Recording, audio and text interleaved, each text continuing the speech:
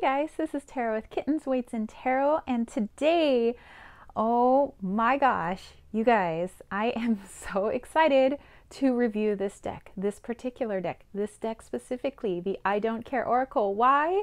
Because it was created by my best friend, my best freaking friend in the whole world. She is my sister from another mister over at Journal de Femme Moderne et Spiritual Stuff. I talk about her a lot on the channel. She lives out in Belgium. But you know, we talk every single day through Viber, and I mean, I can't wait for her to visit the States again. And actually, I can't wait to visit Belgium, you know, so I can hang out with my best friend again. But I am so happy for her, and I am so proud of her. She's been working on this oracle deck for a while. She collaborated with Wasima over at Ascension Waves and also Wasi Magic, and they were able to find a wonderful artist to create the images for this deck. And yeah, I know exactly how she feels because she was crying when it showed up.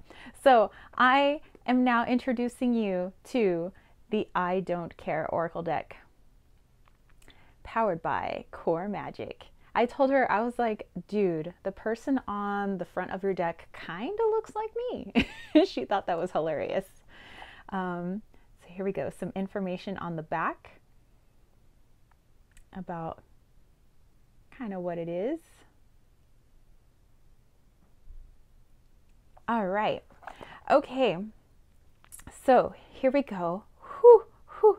There isn't a guidebook with this deck because Steph and Wasima wanted people to use their intuition. And the reason she called it the I Don't Care Oracle is not to say that you don't care about anything, but it's about, you know, looking after yourself, your personal power, your self-respect, you know, as it pertains to other people, you know, not letting other people use you, step all over your boundaries. You know, it's about really stepping into your own power and saying, you know what, I don't care to appease you at the expense of my own energy, is basically the gist of this whole deck. So let me just take the cards out. So it's got, you know, a wonderful little two-piece box. Obviously, it'll keep your cards nice and safe if you're going to be traveling with them. I like to throw decks into my purse, so I need something that's going to keep them nice and safe. All right, so here are the backs, and these are your standard tarot size. It's got these cool, it's pink and stars. Actually kind of goes with my nails, I'm just saying. But my friend's favorite color is pink, so it kind of is like her, you know. And then the cardstock, how do I want to explain this? If you guys can see, there's a bit of a texture on it. It's not super thick, it is rather flexible, so that if you were going to do a riffle shuffle or a side shuffle, you know, it'd work pretty easily. So it's thin, but it's not too thin. It's more, I would consider it just like a textured, flexible type cardstock. All right, so let's actually take a look at the cards. All right, here we go. So, you know, like I said, it probably didn't need a guidebook because, you know, they want you to use your intuition, go off of what you see in the picture, go off of what you see written. And the artist, which was on the back of the box, let me just look again, Cam Gonzalez was their artist. I think did a fabulous job. This one I love. That's kind of one of my favorites. Dopamine, dopago. So see, this is all about, you know, looking after yourself, caring for yourself. It's not about being self-absorbed at all. It's not about being an ego. It's just not about letting other people run you, you know, walk all over you, use and abuse your energy and your personal space. You know, obviously you can be a kind person without allowing people to take advantage of that kindness. I mean, just like that, basically. But yeah, I would say it's got a bit of attitude, kind of like the Rebel deck. mixed with, I would say kind of like the self-care oracle. It's like the self-care oracle had a baby with the rebel deck.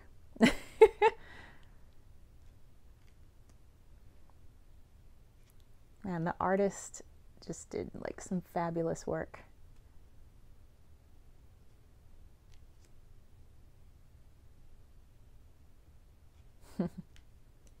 Box with the pillow.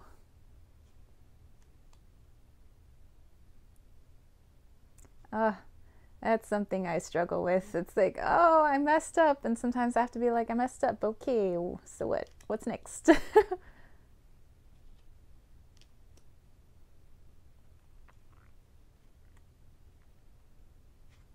So I think this is something that you could definitely use with tarot. You could do a spread with this. You could use it as your card of the day. I think this is, I mean, just in my personal opinion, best for, you know, checking in with yourself in personal situations. I would definitely be I will definitely be using this with my clients. But I probably, let's say, wouldn't use it for, I don't know, like love readings and stuff like that. Although, maybe you could, but I don't know. I just see it more as, you know, checking in with that person, checking in with yourself. I love this one. Go get some fresh air. Okay. All right. So, hey, let's just pull a card, you know, and see what message we get here.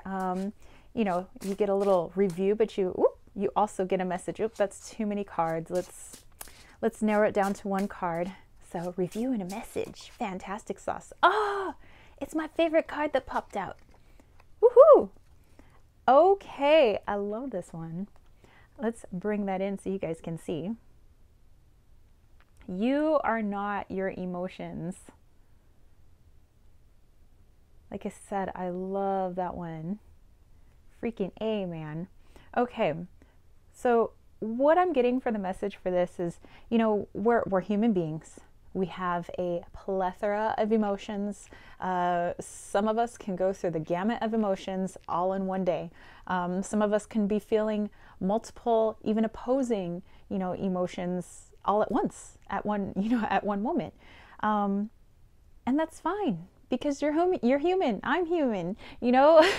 It's okay for us to be so excited about something we scream to the top of our lungs. It's okay if, you know, you are so angry you feel like you just want to like go sock a wall or something, that which I wouldn't, you know, suggest that, because then you got to go patch your wall, you know, and possibly you'd hurt your hand. But you know, we feel things strongly. Sometimes we feel things lightly, and that's okay. We are not any one particular emotion. All of the emotions that we have and that we experience are what make us human. You are human. And so just because, let's say, you got extremely upset about something, that doesn't make you an angry person.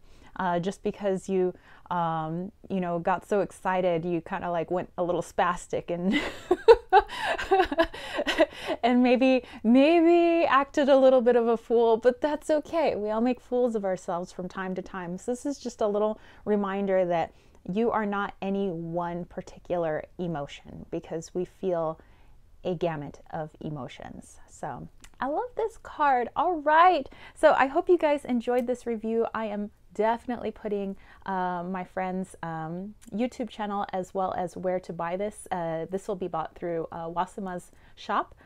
So Core Magic, I will put that down below so you guys, if you're interested, you can go ahead and get this deck. It's going to be shipping out of Portugal. But shipping is rather reasonable, actually. Yeah, that's it. Let me know if you have any comments or questions. Like, this is actually a really hard video for me to make, because number one, okay, yes, I love the deck, and even if this wasn't made by my friend, I would have still purchased this deck, and I still love this deck. But the fact that there's so much emotion behind it, because it is connected to somebody that I love dearly, you know, my best friend, my sister, my soul sister. You know, it's like, like for me, I'm getting the feels for her. But anyway, so Thank you guys for watching. Again, if you have any comments or questions, place that down below. And to my friend Steph, ma belle amie, Soxo. Congratulations, girl. All right, that's it. Peace, love, and chicken grease. Peace out.